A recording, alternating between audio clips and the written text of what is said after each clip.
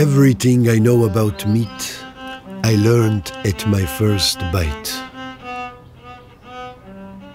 It was like for the first time a sensual orchestra played gorgeous harmonies right in my mouth.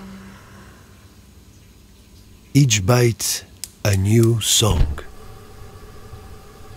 I remember feeling the deep aroma penetrate my nostrils for the first time. The erotic dance of savory and sweet. The subtle intensity of smoke. All building anticipation. Like a Hollywood trailer for a Michael Bay movie. I remember the sounds. The oil bubbles exploding on the surface of meat. Like sexy warfare of virgin fats settling their juicy fate at a golden brown sunset. My papa's music coming from the living room. Always jazz. Experimental. Intense. Free.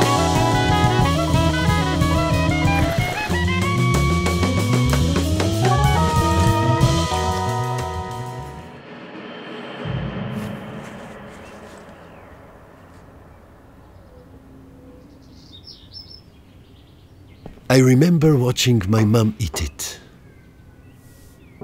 She was a passionate woman. She showed that with every bite. The insides of the meat were the closest thing on the planet that resembles the tenderness of her heart. And she always put spices last, as to create a dialogue between the seasoned and the unseasoned parts of the meat.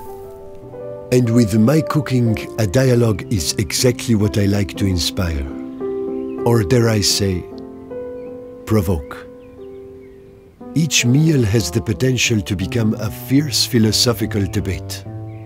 Inside your mouth is not food, is you, chewing yourself to pieces every time.